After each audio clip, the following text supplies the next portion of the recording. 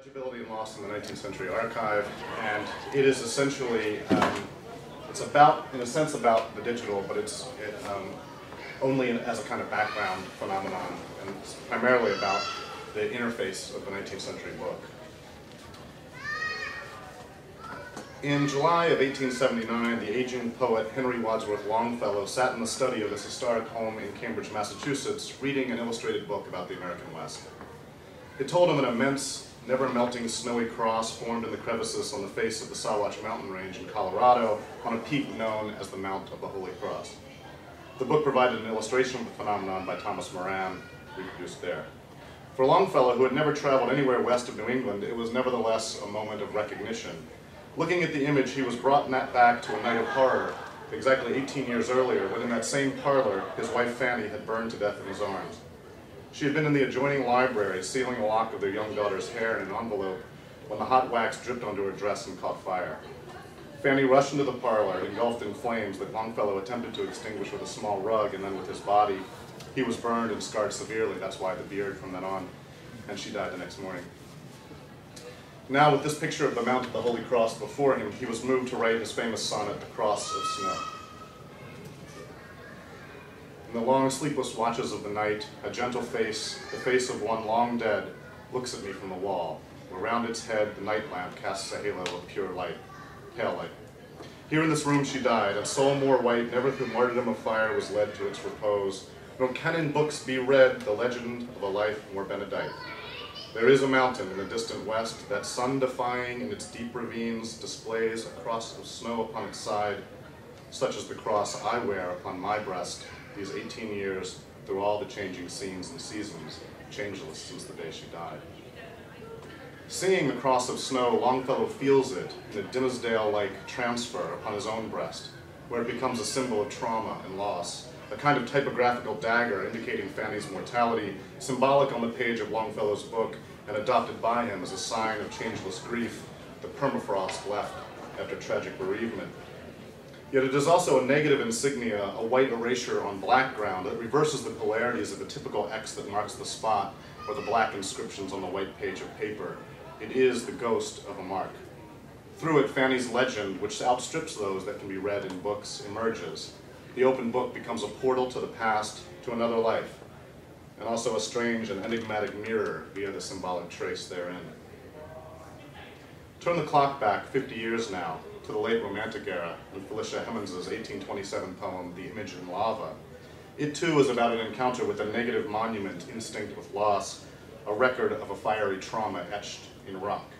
In a note, Hemons describes its subject, the impression of a woman's form with an infant clasped to the bosom found at the uncovering of Herculaneum.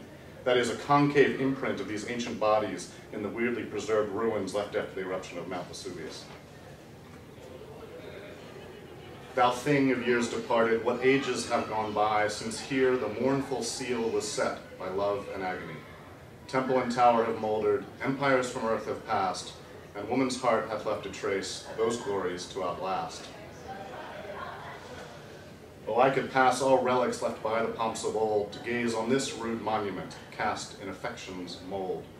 Love, human love, what art thou? Thy print upon the dust outlives the cities of renown wherein the mighty trust. Immortal, oh immortal thou art whose earthly glow hath given these ashes holiness. It must be so. You can feel the poet's urgency here, especially in that last line. This thing of years departed must mean something. This print upon the dust must speak of its own holiness as a shrine to maternal love in the face of loss. Hemons never saw this rude monument, but she read about it, most likely in Nathaniel Carter's Letters from Europe, which speak of seeing at Pompeii the remains, quote, of a female and a child supposed to be a mother who sat down here with her babe and was overtaken by the storm. Hemons uses the word overtaken in the poem, which suggests that to me. Like Longfellow lingering over the Thomas Moran illustration in his book, Hemons encounters this haunting monument via the mediations of print. Indeed, both poems model a certain kind of reading practice, a process of imaginative appropriation and identification. Hemons's mother had died just months before she wrote The Image in Lava. Reading about a trace left by a mother and child in Pompeii, Hemons engages in a kind of sentimental fill, expanding the reference through an intense investment of personal emotion and imaginative elaboration. In so doing, she makes this print upon the dust refer to her own concerns and her own losses, like Longfellow, who makes a crevice in the granite face of a mountain record Fanny's death, filling it with his own grief, just as it has been filled in to become a cross of snow. In 1846, a young woman named Ellen Pierpont wrote her name in a new copy of the poetical works of Mrs. Felicia Hemans, published in Philadelphia by Grigg and Elliott. She was 18 years old, the youngest child of Hezekiah and Anna Constable Pierpont, part of the wealthy and influential family that essentially built modern Brooklyn. Her book is now in the general circulating collection of Alderman Library at the University of Virginia, where I teach, whence it came via her granddaughter exactly 100 years later. The book carries various annotations made in pencil by Ellen, mostly check marks and lines indicating favorite poems and passages.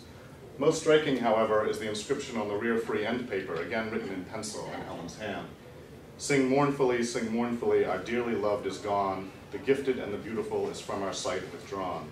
Then let us sing her requiem now in this our parting hour, and softly breathe her name who was our fairest, loveliest flower, Mary, Mary, Mary. Apparently composed in 1862, that is 16 years later than the first inscription, these lines were written by Ellen, now Mrs. Minor, for her third daughter, Mary Montague Minor, who was born in 1855 and died at the age of 7. In this halting yet moving pastiche of Hemans' own style, adapting lines from the Nightingale's death song and the burial of an immigrant's child in the forest, Mrs. Minor has transformed her copy of Hemans into a memorial site, also into a collaborative anthology, marked at the hour of parting.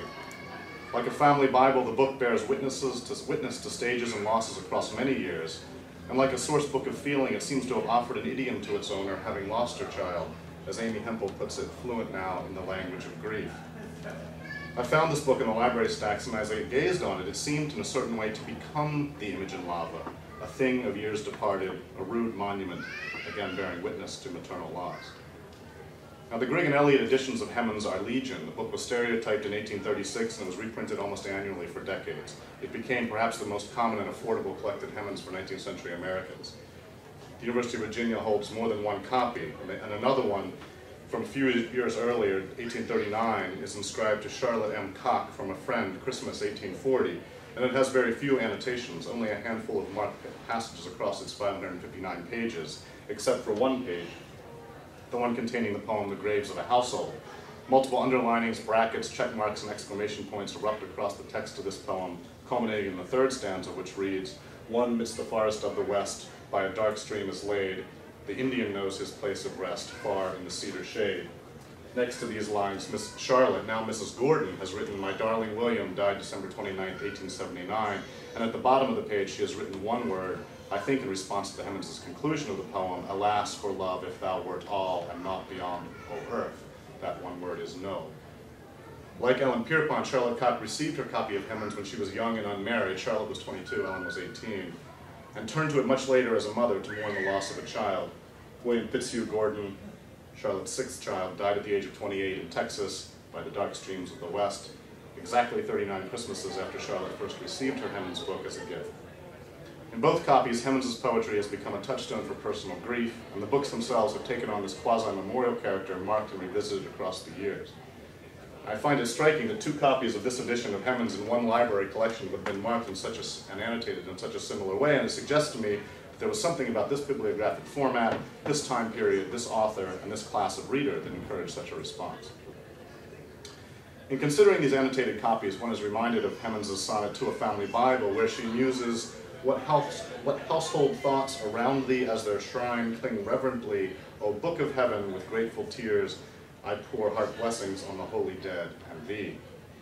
Like the collected Hemans, the good book becomes a touchstone, equally important for its ability to call up personal memories and household thoughts of the holy dead as it is for any specific content. In the case of Ellen Minor's elegy for Little Mary, we see written evidence of this phenomenon, and Charlotte Cock Gordon's tremor of recognition as she encounters the graves of a household can be observed in her annotations. Hemans' one midst the forest of the west can be the one that a reader needs it to be. For the elderly Mrs. Gordon, it was her William buried somewhere in Texas, far from her Virginia hearth and home in Esmont, in Albemarle County. Now I begin with these vignettes because I'm going to talk today about marks in books, and particularly about the personal appropriations associated with 19th century markup language. And I want to argue that it's not yet well understood what a 19th century book was, either as an object in isolation or as a fully embedded nexus of culture shaped by myriad forces in its production and its ongoing reception. Essentially, I'm interested in books as processive objects, multiply marked and coded via their relationships to human beings as interfaces and as platforms. Indeed, in a very real sense, we'll never fully know what books as fusions of textual and physical materials meant to their 19th century readers. However, by framing the issue in this way, I hope to reassert the dependence of book history and indeed literary history on individual copies and the evidence they bear as scenes of encounter. At the same time, Longfellow's Cross of Snow and Hemans' Image in Lava suggest to me the undertone of loss that often haunts our encounters with books, just as it colors the enterprise of recovery of the past, Benjamin's Angel of History. We're left with crosses, erasures, curious marks, deracinated objects, occasionally legible inscriptions, out of which we may begin to construct a history of readers and their 19th century books. That history is by its nature anecdotal, its forensic base incomplete, and its methods tied inextricably to the romance of the trace. Today I'm going to present some case studies of bookmarking that trace the losses of the past and thus evoke the lost world of 19th century book use. At the same time, I'm going to spend some time sounding a note of warning regarding another impending loss, that is the uncertain future of our global 19th century library collections in the wake of wide-scale digitization. And I'm going to argue that scholars need now to make the case for physical library collections amid the new information ecology and the massive remediation of the historical record, which is ongoing, even as they adopt digital technologies to help make that case. And it turns out that the 19th century is at the very center of these negotiations. So each Thursday for the past few years, a large North American van lines moving truck has pulled up to the loading dock of Alderman Library at the University of Virginia and gathered into itself rolling shelves full of books. Drawn from the circulating collections and well padded for their journey, these books are headed in their ranks for the Google scanning facility, where they're to be digitized and added to the growing Google Book Search library. This is by now a familiar story with similar events occurring simultaneously at many major academic research libraries in the US and in Europe. You're not supposed to be looking at these pictures. Google doesn't like anyone to know what their process is, but I walked by and took them, so you get to see.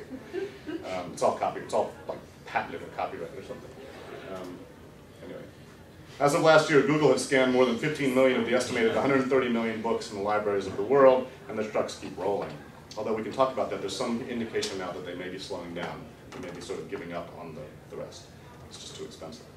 But anyway, already a powerful resource has emerged for searching, reading, and statistical analysis of printed books. And it seems we are, or soon will be, in an extraordinarily stronger position to study 19th century culture via its published global record. We're probably all doing that already, using Google Books to amp up our research in various ways.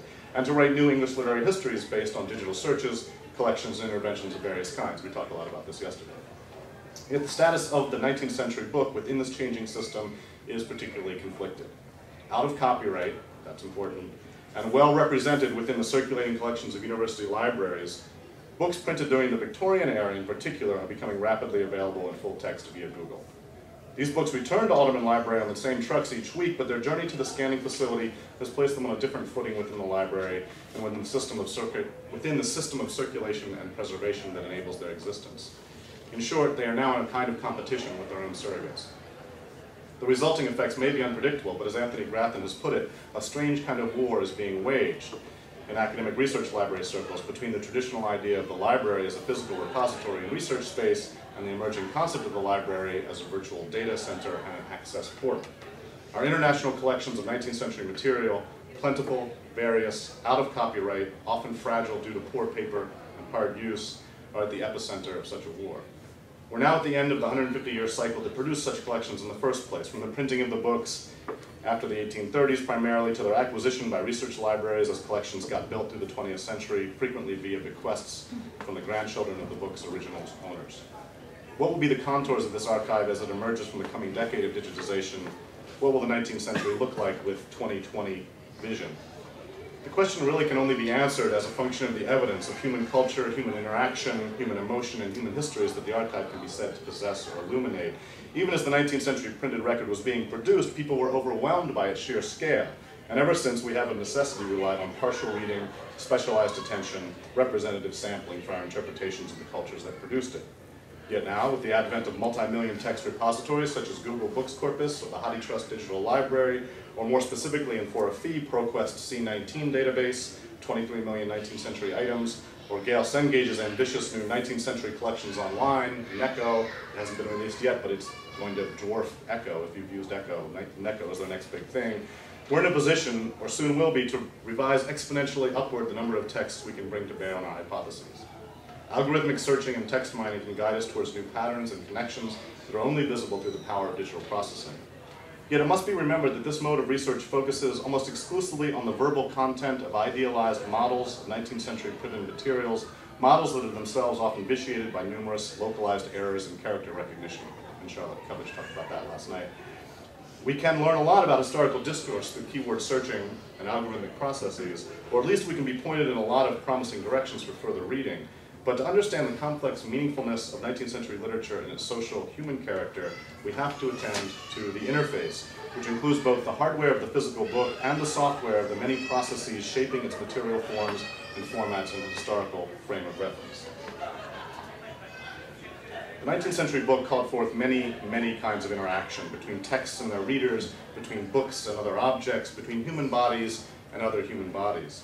We tend to think of the history of reading as centered in the consumption of verbal texts, but I want us to encourage us to go beyond texts as linguistic forms and think about texts as something closer to textiles, woven creation of material and semantic content.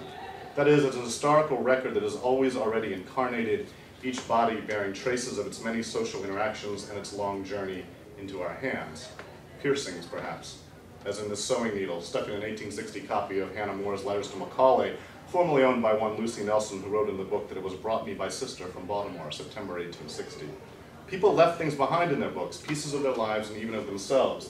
For example, this lock of silver hair found between the pages of a library copy of the works of Lord Byron, published in Philadelphia in 1851, formerly owned by Neil Heilman. The lock lies next to the Ave Maria stanzas of Don Juan, Canto 3.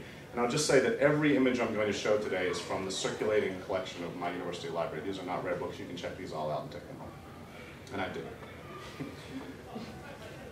This next image is an exception, because this brings me back for a moment to Fanny Longfellow, whose death was caused as she tried to preserve her child's lock of hair, and from whose head Longfellow clipped this tress on the day of her death, July 10th, 1861. It's now in the Houghton Library, the rare books room, in an envelope dated by Longfellow himself in a shaky, grief-stricken hand.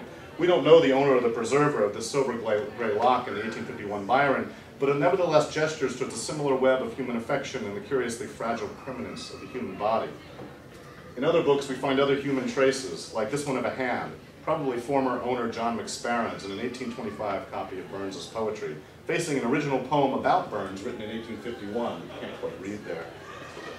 Or to take one more example, this traced hand on the rear free end paper of an 1853 copy of the works of William Shakespeare, with schoolgirl Miriam Trowbridge's inscription, "Ruthie Whitehead's ugly hand, oh no, I mean beautiful one." She's teasing her friend with that picture. This is a Victorian book literally bearing the trace of a Victorian hand, a nice metaphorical illustration of the processes by which books get marked with bodies and tools as they make their way to our libraries for study. Many of us have by now seen similar interventions in Google book scans. Here the hand of the scanning agent captured unwittingly in a page shot of a mid-Victorian novel of the same vintage as the schoolgirl Shakespeare volume. The image of the hand in the 19th century book, John McSparron's, Ruthie Whitehead's, and the Google scanners, makes visible the somatic, indeed the explicitly haptic process of reading, calling us to attend to the historical book as a physical and social interface, even as it suggests the presence that remains within or even haunts books as they move through time. A random collection of 19th century books of literature taken from the circulating stacks at Alderman Library at the University of Virginia reveals that these several examples I've shown are part of a much larger archive of the history of reading, hidden in plain sight on the shelves of academic research libraries. And I'm just going to silently flip through about some of these, maybe 20 of these, and then I'll move on. But it's better to kind of immerse and sort of see what I'm talking about rather than the kind of cherry-picked one. Again, these are all just things that are on the shelves in the circulating collection.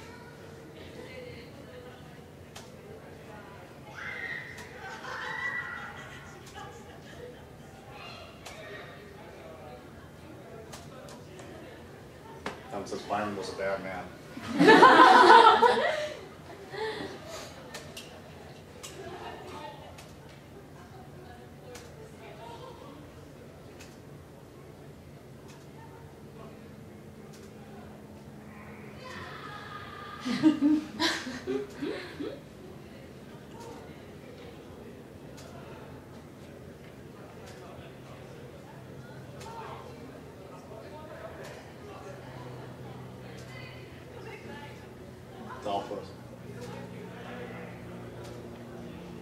Christ and Byron.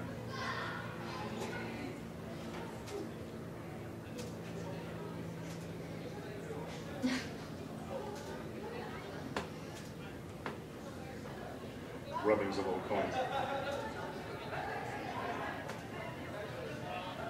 I'll stop there. Some of these are more legible than others, some are more evocative, and some are more banal, and there's a lot more. These are just ones that I sort of randomly threw up there. Yet because they're part of a library collection with a history, that is, they come from a finite set of donors, each of whom left a paper trail, and all of whom have some connection to the area and to the university, they can in part be traced and unfolded as part of the 19th century culture of consumption of the book. Indeed, with the rise of large-scale digital text searching, we can now more easily make connections, particularly if we can tie names and dates to annotations and life events. And we're particularly interested in the time and date stamped kinds of notes that people, the kind of journaling that they do in the books. Those stand out for me. In this way, the global digital library is enabling us to see further into the past. Such examples as I've shown here suggest that similar and related examples of marking are out there on the shelves of our library, waiting to be found and to illuminate our understanding of 19th century literature and culture that produced, and the culture that produced and consumed it. However, they give us, moreover, they give us our only way back into the modality of book use that was inseparably twinned, double helix fashion with the reading practices of the past. It's how people used books and how people read. Can't really separate those two. Trying to work on 19th century literature without these marked pieces of technology is a bit like trying to work on software without knowing anything about the hardware platform for which it was designed. It can only get you so far. But what is the future of this printed material, and specifically of the general collections of 19th century books in academic research libraries in the wake of wide-scale digitization? As I've said, the question has particular urgency for scholars who work on materials from the long 19th century.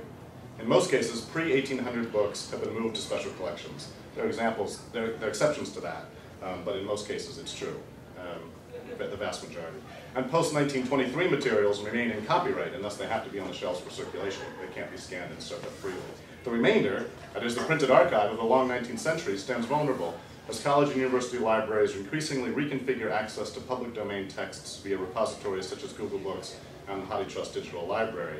And I don't know if your library catalog does this yet, but ours, you pull up a hit and you can either look for it in the stacks or it'll say go here for the Google, click here for the Google copy, click here for the HathiTrust copy. It's obviously much easier to do that than it is to haul yourself off the stacks to find the one you want. So in January of this year, the OCLC, that's the Online Computer Library Center, they're the ones that run WorldCat, pretty heavy hitters, they released a report written by Constance Malthus entitled Cloud Sourcing Research Collections Managing Print in the Mass Digitized Library Environment. This report focuses primarily on the HathiTrust Digital Library, and I can tell you more, well, we'll talk a little about the HathiTrust if you want, as a potential source for academic research library collections. Composed primarily of the library contributed content from the Google Books project, the HathiTrust is a consolidated digital repository that includes approximately 2 million public domain volumes. And as Malthus states, one of the hypotheses that this study set out to test is that the HathiTrust Digital Library represents a potentially rich source of digital surrogates that might over time effectively replace a substantial proportion of low-use print collections in academic libraries. Perhaps unsurprisingly, the report finds that yes, the replacement of low-use print collections with HathiTrust surrogates makes a lot of sense. Malthus concludes that it is in the interest of all academic libraries that mass digitized collections improve to the degree that low-use print inventory can be retired in favor of increased reliance on digital surrogates. Such recommendations from leading policymakers and academic library community suggest the seriousness of the challenge to public domain print collections in the coming decade. And they also show how far academic librarianship has moved away from allegiance to the local collections in favor of access-driven models. And in that move, they've been driven by us, by patron use and needs. Other library policy organizations have produced similar or related visions of the academic research library's digital future. In September 2009, an Ithaca strategy and research report appeared, written by Roger Schoenfeld and Ross Houserath, with the ominous title, What to Withdraw, and subtitled, Print Collections Management in the Wake of Digitization. The word management, if you look, that's the same one Malthus used, managing print. It means efficiency as a print. Ithaca recently merged with JSTOR to provide access to scholarly journals online, made the case that university libraries should start deaccessioning collections of print journals and rely solely on the digital versions. Quote, the large-scale digitization of print journal collections has led to most access needs being met via digital surrogates. Numerous libraries would therefore like to reassign the space occupied by print collections towards higher value uses. And although the recommendations here are ostensibly confined to journals only, the language of the report encourages a slide towards print collections generally. The logic seems to apply, saying things like, we do not assume that there's any intrinsic value to the maintenance of collections of print artifacts, but rather take a critical perspective to analyze why the community would want to keep any print at all. Furthermore, the Ithaca report displays a troubling attitude towards faculty resistance to deaccessioning, lamenting, quote, the risk that faculty will protest the removal of even the most rarely used print collections inhibits decision-making about print collections. However, they note hopefully, due to a decline in faculty interest in print preservation both locally and remotely in recent years, the political necessity of maintaining even remote access to print collections will probably remain a requirement only in the medium term. Perhaps most worrisome here are the ideas that the faculty serves only as a temporary inhibiting presence on library policymaking, and that maintaining print collections is a political requirement, not an essential component of the mission of the academic research library in the first place. In a 2001 report, The Evidence in Hand, Stephen G. Nichols and Abby Smith of the Council on Library and Information Resources, that's CLEAR, take a more generous view of faculty involvement in the library decision-making, but they do warn, quote, scholars may not see preservation of research collections as their responsibility. But until they do, there is a risk that many valuable research sources will not be preserved. The same report concludes that, quote, it is not too early to plan for the eventual disposition of the scores or even hundreds of duplicate copies of individual items that scholars, voting with mouse clicks, prefer to use online. Of course, what counts as a duplicate copy, or indeed an artifact, should be the subject of much debate, as I think some of these examples here show. In the absence of scholars' input, librarians will necessarily make these decisions based on oversimplifications. If it has the same mark record, it's a duplicate. Right? Malpass opines in the OCLC report, popular titles like Defoe's Robinson Crusoe or Swift's Gulliver's Travels are each represented by hundreds of digitized versions in the HathiTrust Digital Library. Therefore, the long-term preservation of the intellectual work embodied in these manifestations is, to coin a phrase, virtually guaranteed. We won't lose the literary work. We won't lose Gulliver's Travels. To me, that statement reveals a deeply impoverished understanding of the printed record and its wide and meaningful variations, or even basic bibliography, and it suggests that inadequate principles of redundant or duplicate copies are going to be employed when culling the collections. Now, of course, librarians have always weeded the stacks. Professional deaccessioning is part of the process of maintaining a healthy library system. But what we're facing now is a much larger and much more sudden transformation. The movement of circulating collections to off-site storage is now standard practice at many academic research libraries, and that is going to continue and speed up. Now, regional and even national repositories for little-used print collections are being envisioned and implemented. RECAP in the Northeast, in New York. It's like Princeton, MIPL, a couple other, Columbia. Instead of each having their own repository, they have one. They get rid of the other two, and they just keep one copy. And the idea of a network of a small number of national repositories has been widely suggested in the United States as the next stage in this process. Maybe we just have 5 big ones that we can all draw on, because people aren't really using the print much anyway. That would mean wide sharing and many fewer printed books held. How many copies of the Grigg and Eliot Hemans will we really need as a nation? 20? 10? 5? Cue the widespread deaccessioning of public domain books. As students and researchers visit the stacks less frequently and demand ever greater digital access to materials, libraries are under increasing pressure to justify money spent on their print holdings. Books, and especially 19th century books printed on poor paper, are expensive to shelve, preserve, and circulate. If few people are using them, and no one's making a convincing case for their retention, budgetary pressures, especially the mushrooming expenses associated with providing digital access to materials, or those databases that Charlotte showed us last night, will inevitably force many of the physical books off the shelf. As the director of the digital scholarly organization NINES, that's the networked infrastructure for 19th century electronic scholarship at UVA, I work daily with projects involved in digitizing the historical record of the great age of industrial printing. That's what we all do. And our collective goal is to open up these materials to various kinds of search, discovery, visualization, commentary, contextualization, collaborative research. At the same time, NINES has always stressed that such digital archives are not replacements for the material texts they represent. Rather, they are simulations or models, close relatives of the traditional scholarly edition. The books on the shelves carry plenty of information lost in the process of digitization, no matter how lovingly one particular copy is rendered for the screen. And in the case of Google Books and HathiTrust, the emphasis has been squarely placed on quantity over quality.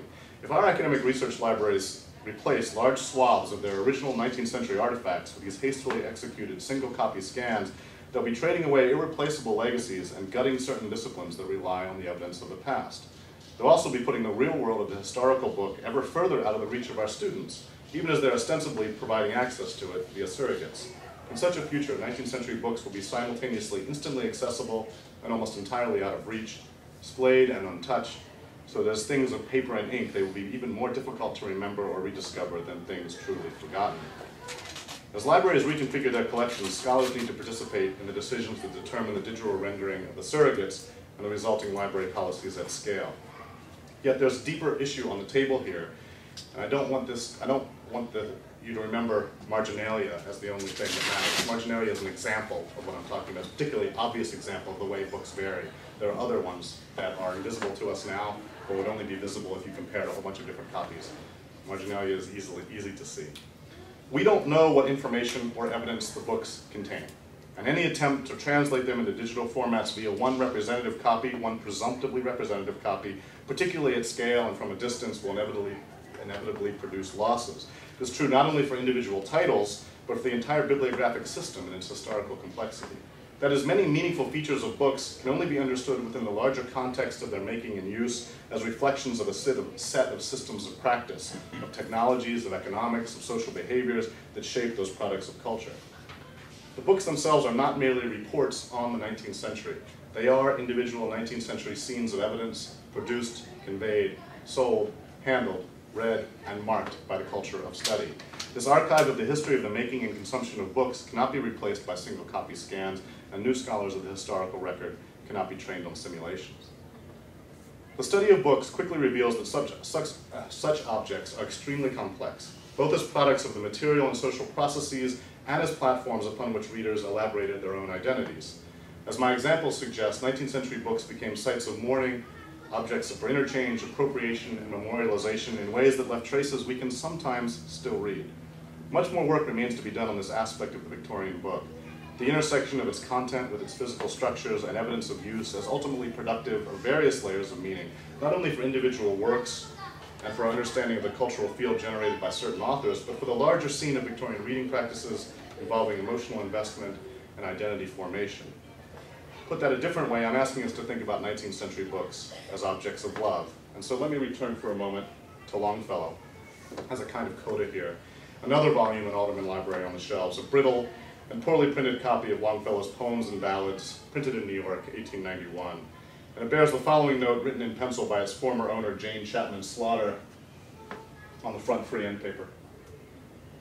Our readings together were in this book, ere you went to your life of work and sacrifice, and I remain to my life of infinite yearning for your presence, the sound of your voice, a yearning never to be satisfied in this world or the next.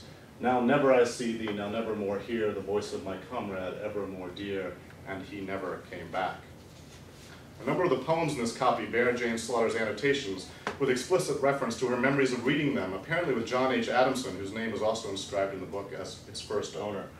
For example, in the bottom margin after the skeleton in armor, which is Longfellow's ballad in which a ghostly Viking tells the story of winning the love of a blue-eyed maid through storytelling, sort of an Othello-like thing.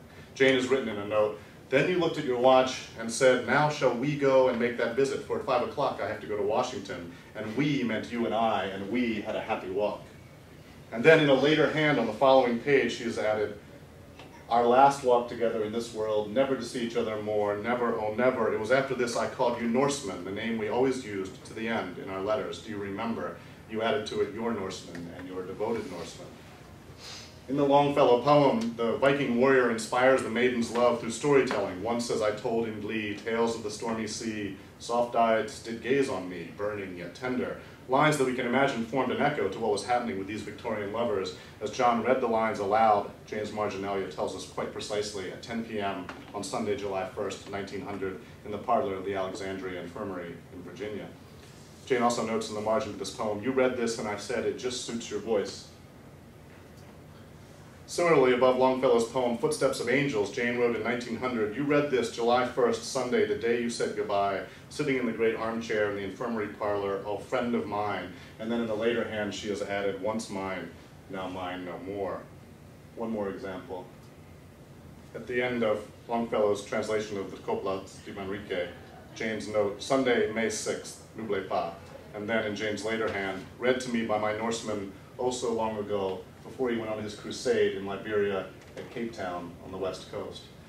Now, Cape Town isn't in Liberia. I think she's misremembering Cape Mount. There was a St. John's Episcopal Mission was there, and the Alexandria Infirmary was closely tied to the Episcopal Church. My guess is that this is the older Jane coming back to this book, slightly wobbly on exactly where John was. Precious as a shared object and source, this Longfellow book gets marked twice, first as a private message to an absent lover, and then some years later as an unsent letter to one who has been truly lost. That is, the first annotations, made in 1900, just after John's departure, seem to have been meant for him to see when he returned from his travels. We read this together, do you remember? The second ones are addressed to his ghost, still asking the same question. Jane Slaughter never married. She was one of the first women to receive a PhD from the University of Virginia in Romance languages, and her books were given to the UVA library in the 1950s after she in turn passed away. This is a self-portrait of her drawn when she was about 18. That's in special collection. Like the other books I have surveyed here, her copy of Longfellow has come down to us as a nexus of human investments that is in part the business of the humanities to trace. Further, these annotations lead us to re-encounter Longfellow's poetry as part of such nuanced scenes of exchange and identity formation, giving us new purchase on the history of 19th century reading, as well as on the interpretation of the poems themselves. The evidence I've shown you today suggests that Victorian readers cherished such volumes as layered social and domestic objects. They found themselves and their own lost children, parents, and partners in those books. And in turn, the books were transformed into deep, sometimes legible souvenirs through the strength of human love. And out of such essentially domestic circles, some of these books have come down to us as common property, bequeathed to universities and public institutions, and made available to readers and scholars. Our role as the interpreters of the resulting archive both demands preservation and depends upon access, and both of those terms are experiencing fundamental shifts under the influence of wide-scale digitization. A massive horizon of opportunity is now opening for humanists to trace the history of language, of ideas, of books, and of reading via automated searches and visualizations of the global digital library. As I've said, much of my own research for this paper was only made reasonably possible via digital searches of large repositories of text, particularly genealogical information, which allows me to find out who these people were. Yet individual copies of books are under a general downward pressure in this new dispensation. To be effective, the case for the retention of 19th century printed books in academic research libraries cannot take the form of general laments or calls to save everything. I've tried both of those strategies, they're not working. Rather, academic library policymakers should work closely with scholars who specialize in the history of the 19th century book, recognizing that this particular set of materials, published roughly from 1800 to 1923, is under threat, given the rise of digitized public domain texts. We're going to have to curate this stuff somehow. We're going to have to know about it. But such groups will have to form and move quickly. Library policies are changing right now. And in a decade or two, it will all be over, as the wide-scale reliance on digitized surrogates pushes the public domain physical collections to the margins or out of the libraries completely. And indeed, that's ongoing in terms of off-site storage. The question is how long we continue to pay for off-site storage and warehousing when no one is using them and people are less likely to use them when they're off-site, much less likely. Digitized archives will reveal wonders, indeed they're already doing so, but now in concert with the digital transformation of the archive, we must also give sustained attention to the material record of the 19th century in its multiform actuality, and we must demonstrate the value of these specific pieces of historical evidence that taken together constitute the only 19th century that we latecomers can ever know. Thank you.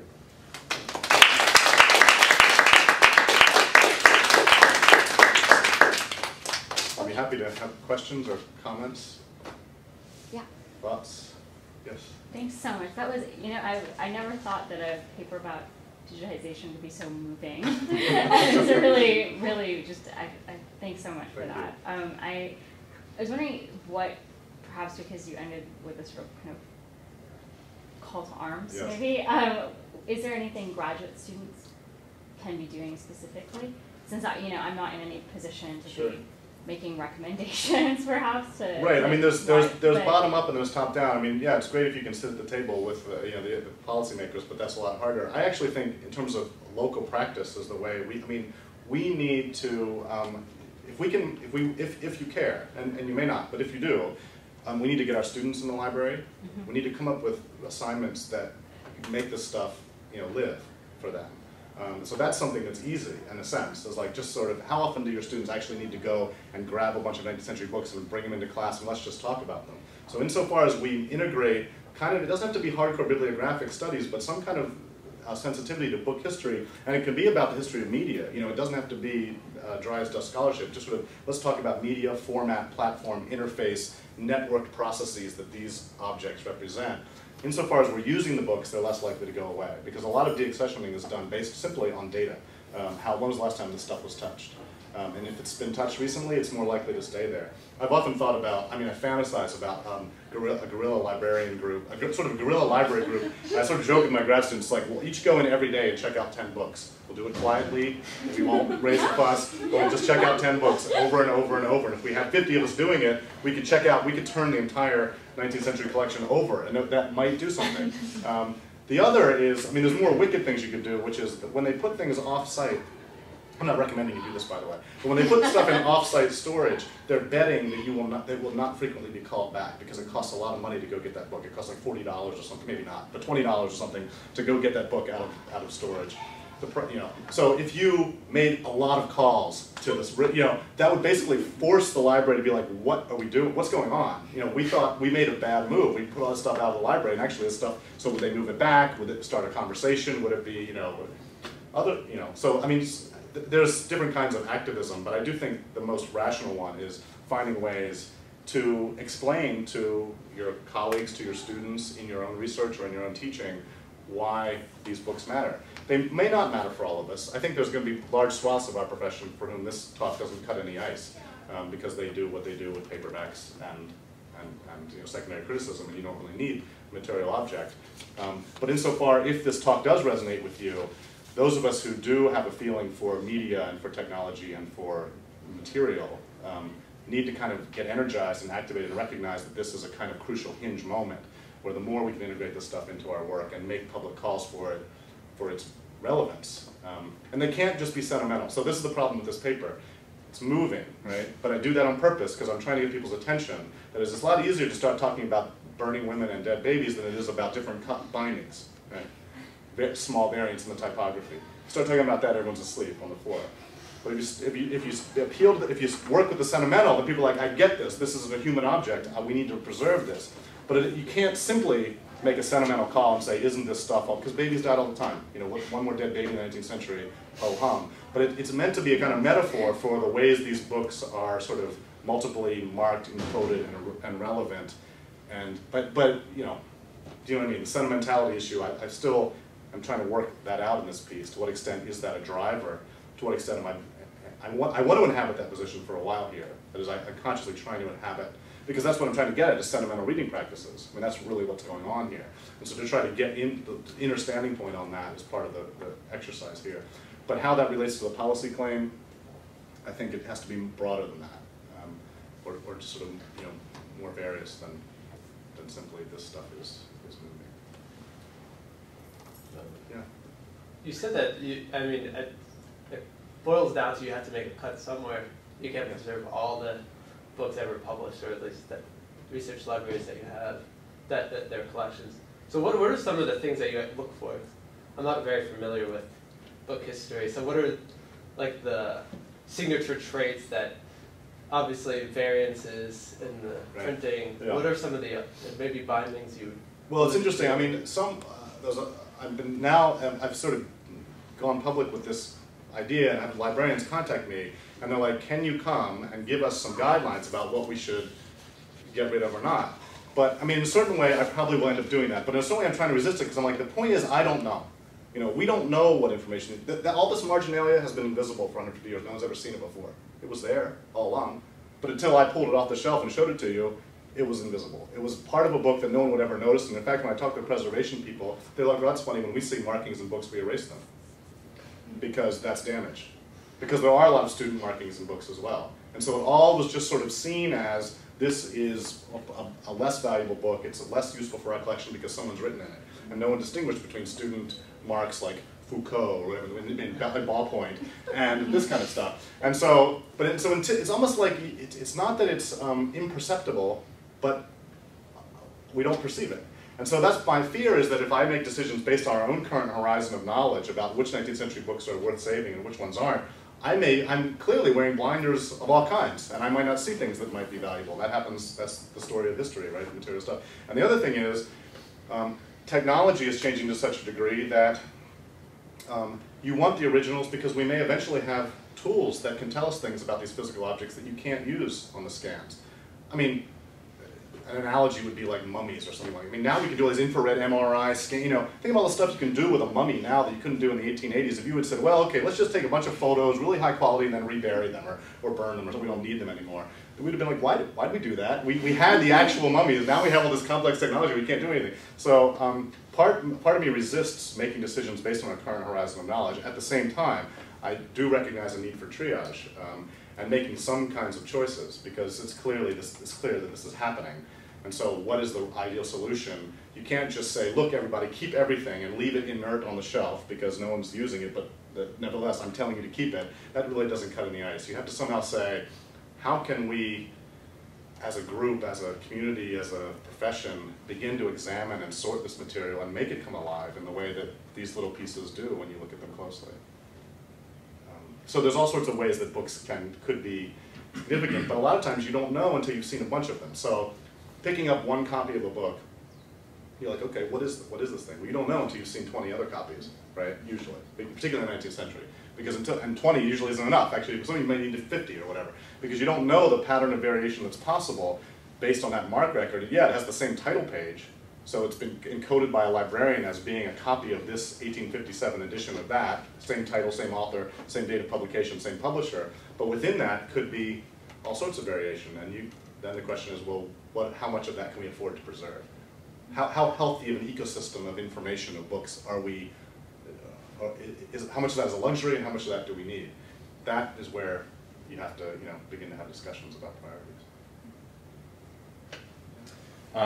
So yeah, thanks so much for this talk. It was fascinating. I did come in curious, but certainly not thinking this would be applicable or I'd feel moved by it. But actually, it was great. Really, thanks. And it brought up a lot of thoughts for me. So I think I have two questions, and I think they're related. But so I'm wondering if your observation about, or argument really, about digital copies, being surrogates and replacing the physical copies, doesn't also have maybe a dangerous, but at least a flip side, or a reverse to it, which is that that the digital text in this binary would be seen as merely an impoverished sort of simulacra of a more material and more real original, and that would almost seem to play into the discourse, I guess, of people who are digitizing stuff, which is that they just want to get the facts. They just want to reduce the material to its ones and zeros and display it as sort of unmediated fact.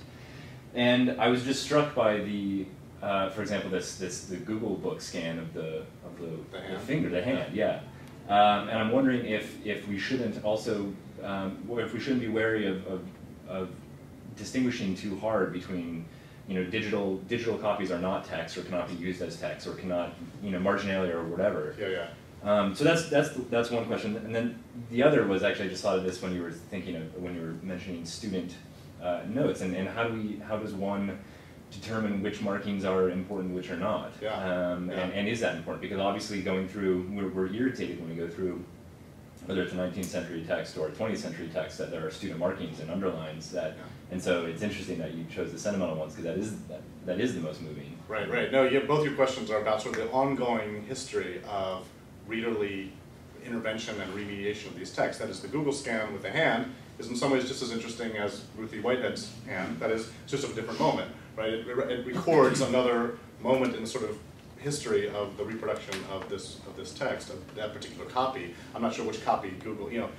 Google, whatever, that's not the UVA copy, it probably is the Michigan copy or something like that. So there's that, and there's also, that people often say that, well, what about, why don't you care about student marginality? They're just as interesting. Just because they're more recent doesn't mean that why should what some housewife wrote in 1850 be more interesting than what I wrote yesterday? I'm a person too. And I mean, to that I can only say I'm a student of the 19th century. I think it's probably true. I mean, in a certain way, I would love it if some postmodern scholar of digital media or of current reading practices said, yes, we do want to preserve that, because that is relevant to some sort of history of academy or history of reading. I mean, there's no question.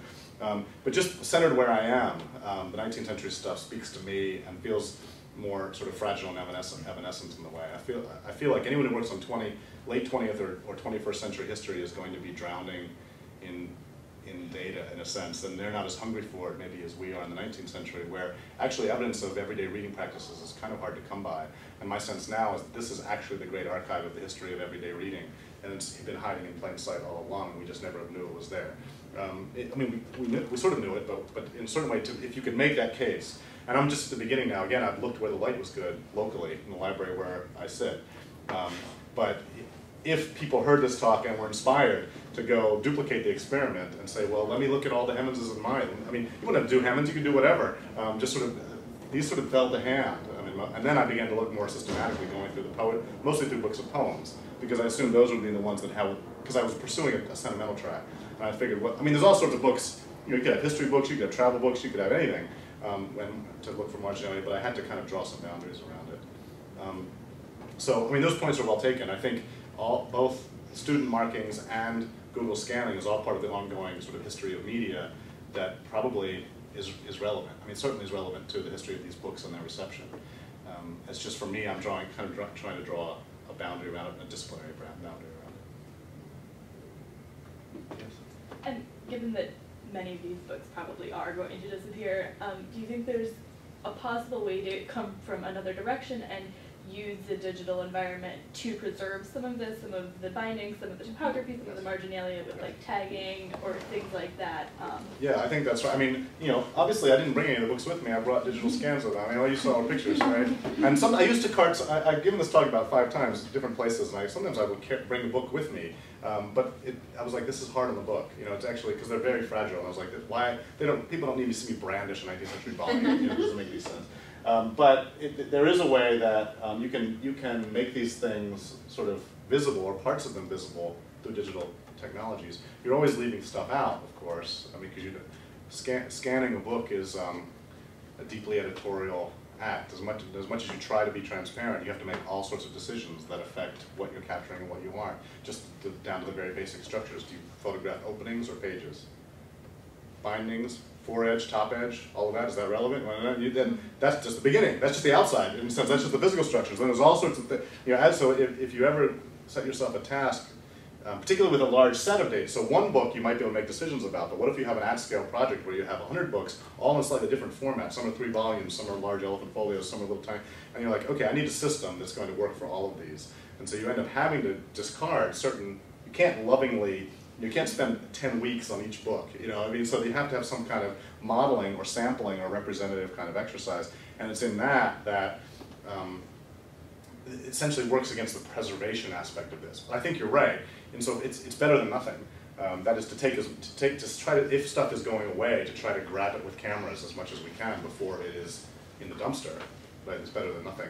But I don't want to hold out to the policymakers digitization as, you know, a total answer to this problem, because in a certain way, my point is that the physical structures are evidentiary in a way that there's stuff there that we can't see or know or capture.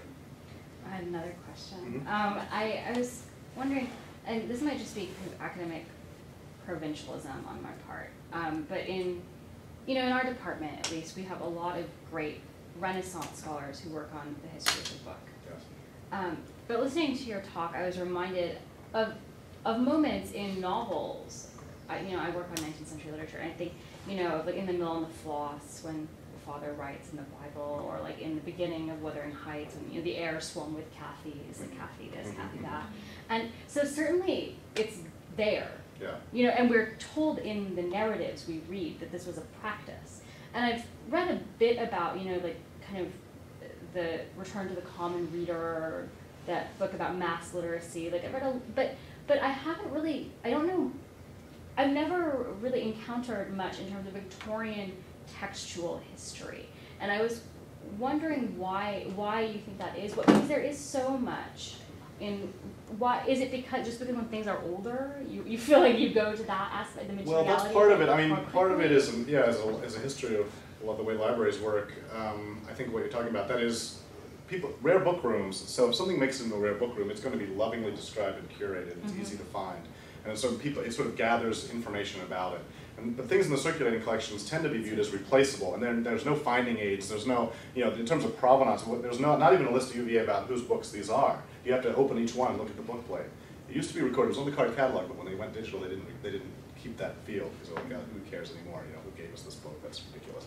So, there's an interesting divide between things that are rare, that is everything sort of before 1800 that get a kind of special treatment if it's retained, and this stuff that's in this kind of age, particularly the age of industrial printing, where it's assumed to be all the same and one copy is as good as another, et cetera, et cetera. So that's just a kind of art aspect of that. I mean, I think there has been work done on, people are interested in Victorian reading practices, Yeah. but the evidence, like where is the art, where do you look? So people tend to look at marginalia, let's just stick with marginalia for a while. People look at marginalia of famous persons because it's all in rare book rooms. So, you know, you have cheap books, but they were written in by George Eliot or whatever. So then, okay, I can study that. But then you're working this weird exceptionalist mode where you're doing histories of authors writing about other books, et cetera, et cetera. It's very difficult in a sense to get back to the everyday and just to say, how did people use? You can see how people talked about their use, but to actually find examples. So in a certain way, you know, I'm excited about this project, but it just takes a lot of work, because we don't know who these people were. You know, each one, like that whole James Slaughter, John Adamson thing, you don't want to know how long it took me to figure out who those people were. And I still don't know enough. And there's still a lot more. I need to actually go to DC and look at the list of ship's passengers to Liberia in 1900 to figure out, was John Adamson on one of those ships to Liberia in July or the summer of 1900, but that's a lot of work. And I could be wrong. That is, it might not be John Adamson at all. His name's in the book, but she never calls him John.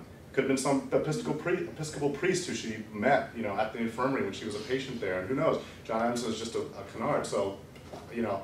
But how much of my life can I devote to any one particular case? That one I'm willing to because it's such a fascinating object.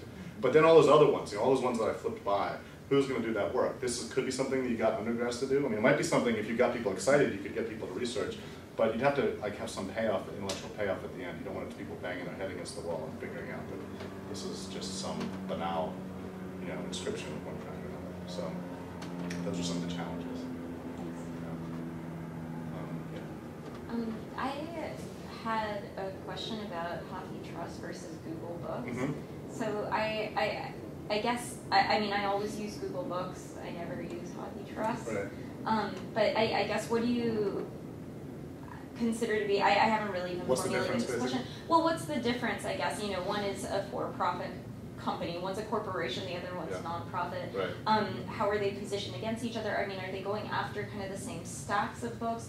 And what do you think are kind of the long-term consequences of perhaps like a non-profit digitization versus like a corporate digitization? Yeah, that's why Hockey Trust was started, because there was this fear that Google was monopolizing the cultural record, and so libraries, if they were smart, when they signed the agreement that Google could scan their collections, they also said yes, and we can have a copy for our own use as well. And then the libraries who signed that all got together and said, let's put these in one pot. And so we have a shadow or a mirror archive for the things that Google has, and to that we can add our own digitized collection, so things that Google didn't bother with. So Hockey Trust theoretically is going to be a richer academic resource, because it's going to be curated by librarians, it's going to be added to over time, and it's going to be made by people who care about books. Google doesn't care. I mean, I love Google, I use it all the time, but they're not doing this because they care about books. They're doing it because they want to improve their search algorithm. And the more information they have in there, the better they're able to hone in on what exactly it is you want. That's their product. And so the books were a quick way to kind of get a lot of data in there and to get people using. So that's real. And so they basically, recently, there's been a news that they are slowing down their scanning, that they have gotten all the low-hanging fruit. Everything else is going to be expensive, and they're kind of like, why are we doing this? You know, this is everything else. So that's what I've heard. It's not been confirmed by Google, but if you talk to librarians, they say, yeah, that they're not taking as many books as they have. Maybe because they've sort of, you know, got the basic 20 million easy ones they've got, and there's 100 million more out there, but they're going to be a lot harder to get. So we'll see. It'll be an interesting story to follow. But Hockey Trust, I guess, would be the one on our side, the side of the angels, that is academic research libraries coming together, and they want to aid research into the materials, they want to build interfaces, but in a certain way, they scare me more, because if I'm in this mood, because they are our friend, they're our frenemies. That is, they want to help us. They want to make research libraries stronger. They want to empower the humanities. All the things they say, they want to preserve this. They want to preserve the historical record. Google is easy to demonize because they're Google, and everyone likes to make fun of them. They're sort of corporate and faceless. But Hockey Trust is comprised of people in academia and heads of academic libraries. And I think it's a good thing. But it's the downstream effects that LCLC reports say, oh, now that we've got this, not only is it awesome, but now we don't need the books anymore. And that's the step I'm trying to say, well, hold on a second. Let's talk about why we still might need them.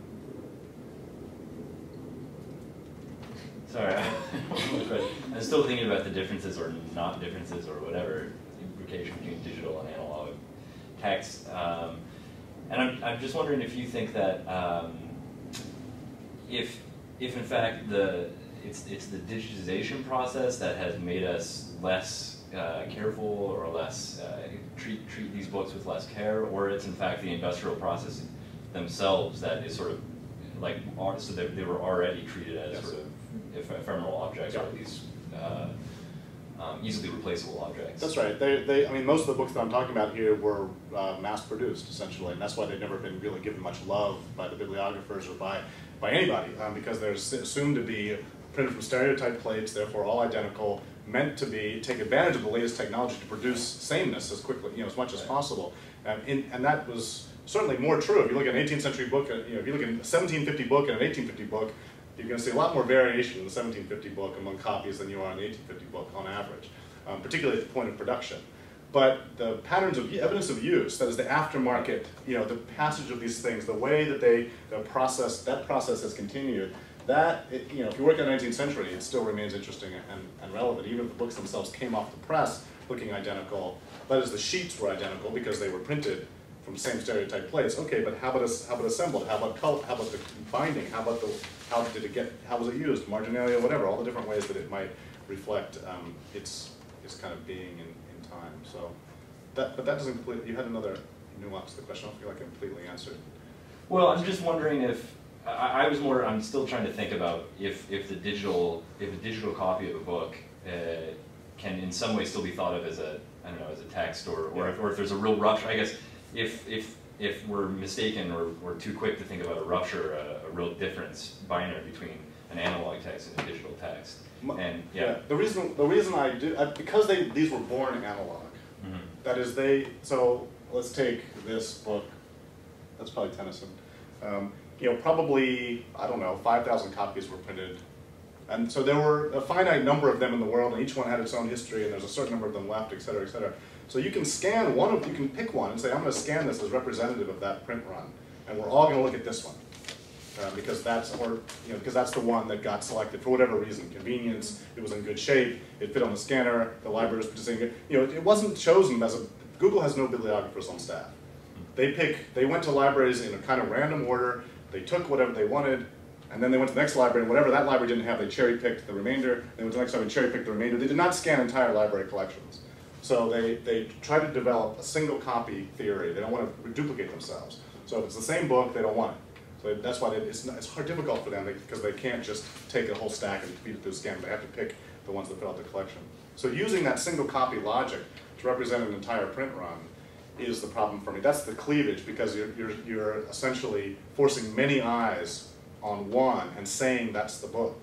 But of course, for me, the book is a much more complicated system of copies and use and history. You know what I mean? So looking at one is a kind of very partial slice of an entire history that began at the moment of, say, well, who knows, where, setting in type, or maybe even earlier, whatever, and has sort of ongoing the history of these books and where they are now, et cetera, so that relying on the digital surrogate for me is a window, on a very small, little, narrow window onto a world that is still out there, but possibly is going to be increasingly harder to map and get back in touch with. So where does Blake fit into this? Yes. I guess does this talk make him like a sort of prophetic genius who foresaw the problem? Who produced rare books, basically. I mean that's the way out. Morris too, I suppose. If every book you produce is instantly rare, you sort of resist the market. Then you give up contemporary readership, as Blake did, but you ensure complete archival photographs of every copy that you and multiple images, right? They yes. have like all of his copies. Right. That's right.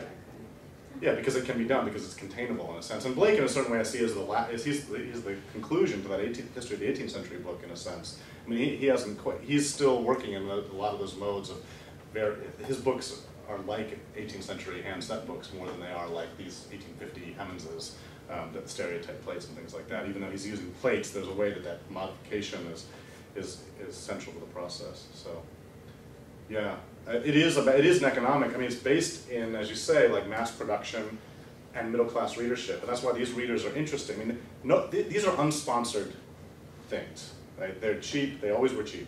They're read by everyday people. They are marked in everyday ways. And there's a sense that it's just sort of too much, it's kind of too much and too middle brow to pay much attention to it, and it connects to the literature, because Hemans, right, has that problem. Longfellow has that problem.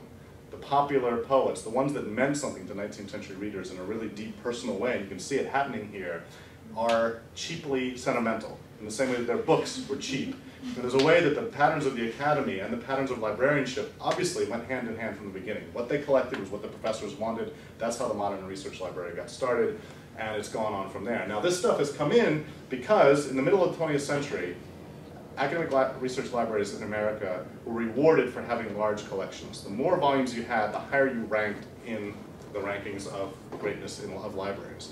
So right around 1940, after the Second World War, libraries were like, give us everything. They said that to a lot, and because we want to up our numbers. We want 10, we want 2 million books. We want 2.5 million. We want to beat Michigan. We want to beat whatever. So they just took all this stuff. They didn't bother really to sort it or even really to look through it very well. They just sort of slapped it on the shelves and added it to the collection. They cataloged it, but that was about it. And as you can see from all that stuff that's stuck in them, letters, poems, hair, no one's ever opened these books. They've been there since the 50s. I mean, if they have, they didn't open them very much because that stuff would have fallen right out. So there's this weird accident of the building of library collections in the United States anywhere that has left us with this archive of stuff that essentially is unsponsored, and it continues to be so. And it may be that that will always be its case, and it's going to come and go. That is, it's had its moment. But it's suddenly become too much of a luxury to preserve it anymore because it was never really relevant to the mission of the university in the first place. I'm just trying to put my foot in the door before that all happens. It seems to have an inexorable logic, and I've certainly had people say, you're tilting at windmills, this is over, it's not even a fight anymore. But I feel like, well, I mean, if I don't say it, who else is going to say it? I'm a digital person, so I can say it. That is, I'm not a curmudgeon. People don't think, oh, he's just a Luddite curmudgeon. I mean, I can be that way, but I also know a lot about the digital, at least enough to be dangerous and enough to come back to people who say, well, yes, but the digital will save us. And they'll say, oh, yes, but yeah.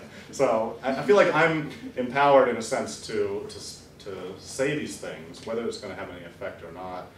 But I'd be interested particularly in hearing from you guys about like just the strategies of appeal. Like I said, the sentimental, I mean, a couple people said this is moving, that's good, I was going for that. But there's a way like, what are the kinds of arguments that you think might have an edge with policymakers? Like how are we going to make the case for this stuff?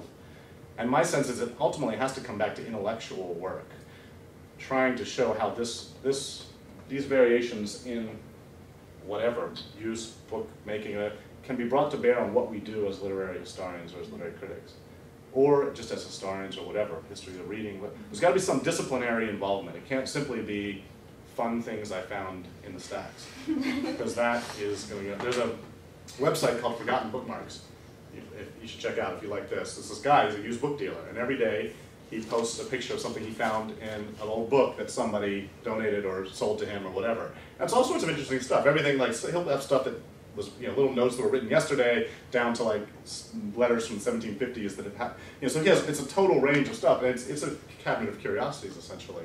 And it's fascinating to look through, but it doesn't really do what we need to do, which is to show how the presence of these kinds of marks, or maybe not marks, something about the variation of the printed record is worth preserving for our own work. It's necessary. This is our lab. We need to make the kind of arguments this is necessary for what we do. And maybe not for all of us, but that somehow it has to be articulated that this is crucial to teaching our students and to pursuing our own research agendas in the disciplines. We've got time for one more question. I've got a question then. Okay. Oh, sorry, Sarah. I didn't see you. I apologize if I missed this at the beginning, but I'm curious a little bit about your process, about how you sort of, maybe what was the first thing you found that started you on this, and then even just looking at this picture, what was your process in going to the UVA stacks and getting this stuff? Was it you? Was it Gretchen? Yeah, it was actually, I was teaching a class, it was called Poetry in the Age of Industrial Printing, and we were going to do Hemans. So I said, I'll tell you what, why don't everyone just go in stacks and bring in a 19th century copy of Hemans, because I knew we had a bunch in there. But everyone just bring one, because just a kind of random dip of the bucket into the stream. Let's see what kinds of forms and formats she was coming in, because that'll be an interesting way to start. So they did that, and one of them was the the Ellen Minor, and I didn't really think much of it at the time. I was like, oh, okay, there's a poem in the back, whatever. And the more I thought about it, I was like, I'm just going to do a little genealogical digging, see if I can figure out who Mary was. And then I found, then it clicked. I was like, oh, this is something different. This is not just someone, because a lot of people will commonplace in books of poems. They will write in other poems. They will copy, favorite Hemans poems that aren't in there or something like that. But this was like an original composition, and it was then, I was like, so I found that and I was like, that's really interesting, it's kind of moving. Why don't I look at the other Hemans? And then the Charlotte Cochran came up almost right after, so with her son, William Gordon. And I was like, oh my God, I'm onto something. Like, I barely started looking, and I've already found two that are almost the same phenomena. So I wrote a piece on Hemans and sentimental reading practices, and it wasn't at all about library policy, it was just about, look at this interesting way that Hemans was being used, and it has to do with gender and Hemans' place as a domestic writer and all this stuff. And then the Longfellow book somehow came to hand. I think I was just wandering around the stacks going, wow, I wish I would find more. And that one just literally jumped in my head. I don't know why I was even looking at Longfellow. I can't remember now. But anyway, those, in certain ways, those were the best ones that I found. Because then after that, I was like, okay, this is ridiculous. This is like the mother lode. I've dug twice and I've hit gold 3 times. So I'm going to systematically start walking the stacks. Just when I have a free hour, I'll go through the A's and start just with the poems. And that's when I began to develop this kind of collection. So I have like a couple hundred books that have stuff in them. But it's widely varying once you begin to do that. It was all sorts of all that stuff you saw on the screen and more. I have all these examples. But then now I'm kind of like, well, what do I do with all these? It's kind of easier to have. It was almost easier to have a tighter focus. I'm just going to look at one author and see how her books were used. But it would be better to really go around to the libraries of the world and look at all the Hemanses, for example, and then you can do something with that. So it is interesting sort of how to slice and dice the project. And then finally, this semester I got an RA, so I said, guess what, Emma? You're going to walk the stacks and pull all books and have marks in them and bring them to me, and we'll have a conversation about each one. So she was fine with that because she had worked in for a rare books dealer before, so she was very used to handling books. So we found a lot more interesting things. But now it's just sort of piling up, and I'm like, well, great, now what do I do? Because as I say, each one of them takes a lot of work to figure out exactly what's going on there. It's one thing to flash them by you, but if you actually want to say, okay, what's going on? And there are some interesting examples. I have 4 or 5 that are almost as evocative as the ones that I've shown you here, and it's just a matter of, okay, what's the best way to pursue this agenda? Am I done? That is, did I just dip a bucket, I got enough, I made the point? It's more evocative not to do some kind of statistically significant sample. Or would it be better to say, okay, I'm going to write a book on this, I'm going to go to 5 different university libraries and do a kind of report on what's on the shelves of 5 different libraries, do a library-based kind of thing. Here's UVA. Because my argument is that these are coherent, semi-coherent collections because of their institutional history. You could say, well, look, all these books are going to be deaccessioned, they'll be on the rare book market or the used book market, they'll still be out there. Some of them will be dumpstered because they're in bad shape, but it's something about the coherence of the collection. So as you begin looking for these things, you begin multiple copies of this, multiple books owned by the same person because their whole collection was there. So I have other books by Ellen Minor now. I have a bunch of books by Miriam Trowbridge because she was very feisty, the one with the Trace the Hand. Byron was a bad man. That's her too. She was always sort of making. So you begin to get a sense of personalities, and so there's a kind of coherence to them as they sit on the shelves of the library. So you might go about it that way. But I'd be interested in suggestions about sort of where to go with this. And again, I don't want people to get distracted with the marginalia too much. That is, it's ultimately not about marginalia. So that's just it's a very visible example of what I'm trying to talk about, sort of the book as scene of encounter, evidence of use, variation among copies, et cetera, et cetera. Well, thank you so much for this. This was really All right, great. thanks you guys. This was great.